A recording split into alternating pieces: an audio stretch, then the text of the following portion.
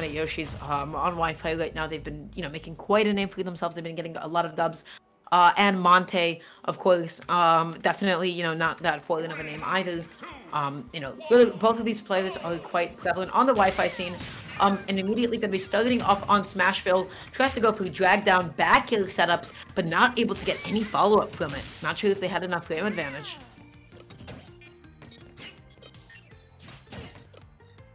Right now, both of them so afraid of one another's shields. Wow. And honestly, you have every right to, because both of these characters are they have incredible out of shield games. Yoshi able to sort of nail and cover every single option by managing his drift. Game & Watch having up B out of shield, so they're both gonna have to be so careful about how they play around that. Yeah, and that's the thing about Game & Watch. You have to respect this out of shield punish game because it's very, very strong. We've seen how this character honestly works. For sure. Ooh, and right now, Monte trying to go for a couple of little mix-ups there off of the platform. Love these B-reverse egg lays. Tries to go for the follow-up, but 800 able to actually mix up the way that mix up the match out of the egg. That's so important. You have to be doing that against Yoshi. Yeah. Also, I believe that the tags need to be reversed. Switched. Okay, cool. Wanted to make sure I wasn't too sure. Oh my god, Vance! I figured out the tag. I figured out why it's 800 and 135. It took me so long. Oh no. Okay. I feel so silly. I'm with you. I feel silly too because it literally zoomed over my head. The font on Smash GG's page wasn't able to have that impact, but this font and this spacing, oh my goodness. Man, I'm a little bit upset that I was just able to completely gloss over that. Anyways, Monte right now trying to find a way back onto the stage is able to do so. Monte needs to do a good job of just sort of covering those high recoveries, but able to get that F tilt to finally close out that stock and cut that bleeding. Yeah. All right, well, 800 here trying to find an opportunity to get back on the stage here and punish a Monte. 131 back air will actually be the one thing that did not actually take the stock. I'm sorry, I thought it was going to be in here. But I do like the fact that 800 still stays persistent, goes for the out of shield nair. You know how long that lasts, and it can definitely punish Game & Watch on a lot of get-ups. Yeah, for sure. Right now, Monte is going to be just getting comboed. Monte is doing an excellent job of linking those nairs into themselves. We're just trying to see something, try to get started with those up airs, but not hitting the space that Monte is occupying right now. Really good choice to go for the neutral air after the forward. They were not confident that they would be able to get any other follow-up. So, just a good all coverage option just to, get a bit of more damage in. Charging the up smash. I do still respect this from Monte going for up smash just because it's not as strong as it used to be in 4 where I had a little bit more armor, but it's still a really great option to punish Yoshi, like so.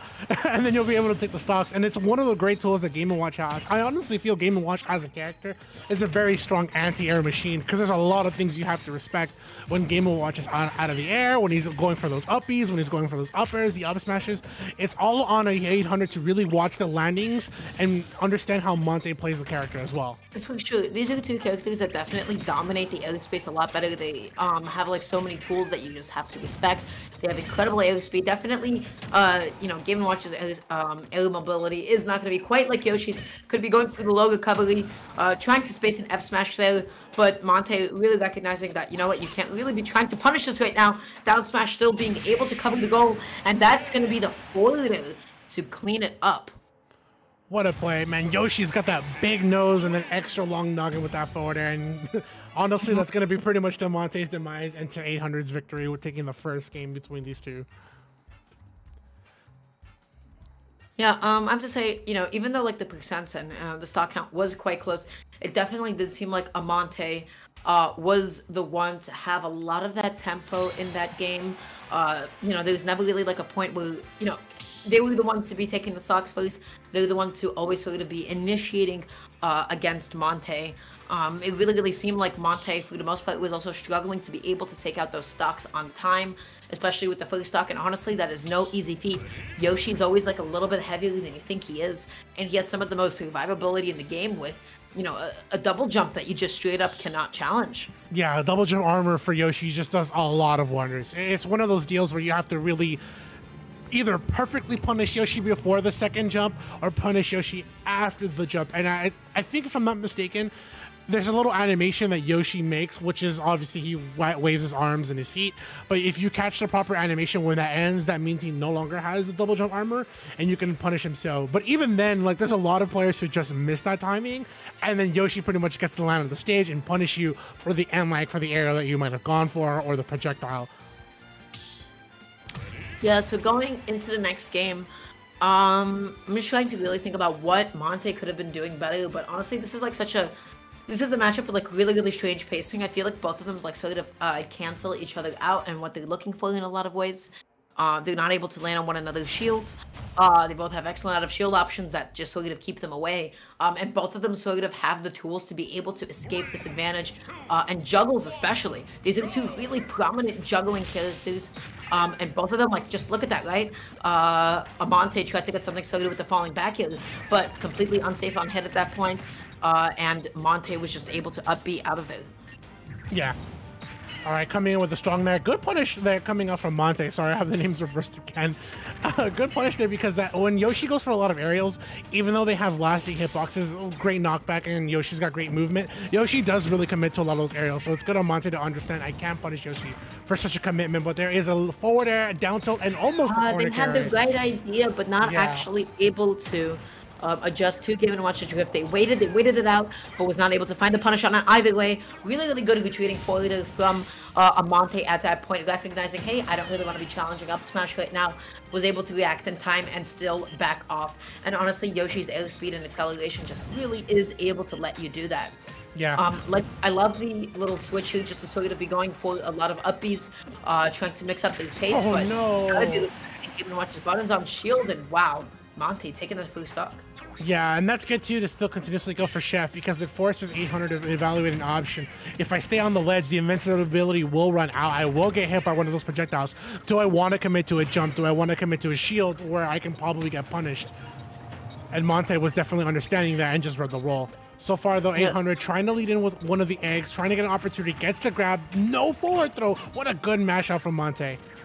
Yeah, definitely getting a little bit too greedy with some of those pummels, but I have to say it's just like so difficult to just get a hit on either of these players. It seems like both of them are swinging, but that time actually able to catch the dash in. Monte finally cleaning it up without taking too much damage. Going to be still sticking that 72%, and honestly, unless Monte is able to find something like a down smash, Yoshi's still going to be living for a while. Yeah. We love the use of the egg there just to sort of give themselves a bit of an opening. Monte really respecting that up smash, which is exactly what you have to be doing. That move is so big, it is, you know, it's so difficult to contest. Yeah. And it's also good for 800 to keep using the egg too, because when you want to come back on stage, you want your opponent to have to evaluate something, whether it's having to hold shield against the egg or having to get hit by egg or move away. Things like that give Yoshi a little bit of an edge when he tries to land on the stage. So Monte at this point has really conditioned a lot of a Monte shield with those up smashes. I would like to see some sort of a capitalization or a mix-up at this point, trying to maybe go for a couple of more grabs, trying to maybe try to go for like more dash attacks or baits, but you know, finally that up smash actually still being able to connect. But you know what? Monte wasn't punished for it at all. They were able just to keep swinging, kept rolling the dice, and finally connecting it. So props to them. Yeah. Up, you had a shield, neutral air. I was going to say, yeah, if 800 is going to use that double jump armor, he's got to use it now to get out of the juggles. Forward air, wow, even stopping the bomb too.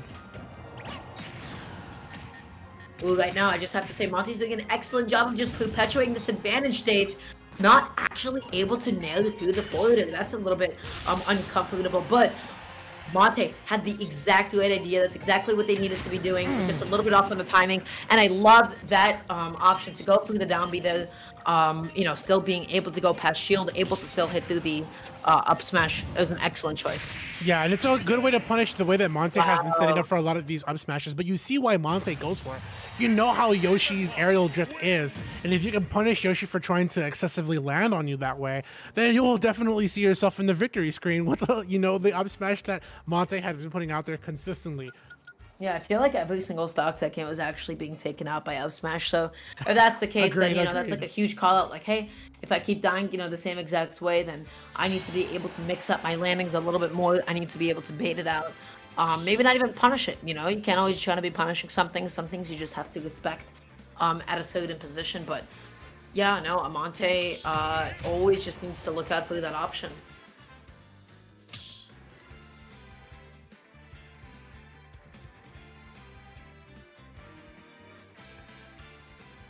So going into the next game, going onto the stage with platforms is going to be huge because that sort of gives Monte the opening that they need to be able to land a little bit safely against Game & Watch, right? Because if you land on a flat stage, it's easier to catch it with an up smash. Game & Watch's up smash not going to be reaching the platforms on something like Battlefield, like Pokemon Stadium too. But this time they're going to be opting to go for Smashville. And yeah, you know, unless Game & Watch himself does end up committing to the plat, he's not going to be able to find those up smashes as easily. Yeah, and that's really good for 800 to evaluate those options when you're trying to land against Game & Watch. Platforms do add a different dynamic against the character, and specifically that is going to be something seen in Smashville's static center platform there. But we'll see no forwarder, not even reaching through the ledge. We know how it actually works too, because it is able to hit through ledge, but Monte will be coming back. There's an egg lay. I'm seeing those mix-ups, yeah. The egg lay is doing an excellent job of catching whatever option Monte is going for in that moment. Just able to mix up his mobility, make himself as ambiguous as possible. That time does go for it. Miss spaces it though. Going to be drifting a little bit too much inwards, and we just haven't. I was about to say we have an even game, but cleans it up with an F smash. Yeah. Immediately 800 takes a little bit of control, and like you said, Dramguard, having the stage was working out really good wonders for 800. Not having to worry about getting hit by up smash, but also having a safe platform to secure the landing and even stop the down air there with an up air. Yoshi's tail has got such a disjoint. Yeah, for sure. Yoshi, I mean, you know, Yoshi is definitely one of the most profound jugglers in this game, mixing up the landing there. You know, of course, Yoshi's down B is capable of going through platforms.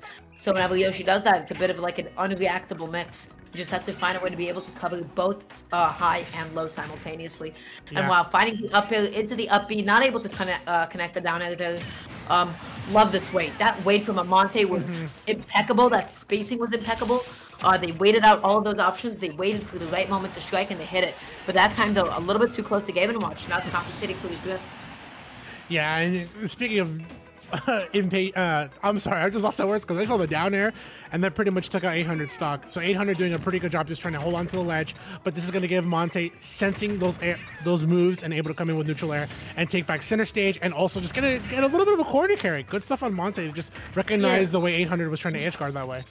Monte's corner pressure was excellent. The option coverage was impeccable as well. They were just able to cover high and low simultaneously and reposition himself to be able to reset the situation each time. Right now, Monte landing from the Smashville platforms again, making so much use out of B reverse egg lay. I would like to see Monte try to bait it out, try to punish it a little bit, because if you're getting hit by that often, it usually means you're just committing to shield a lot.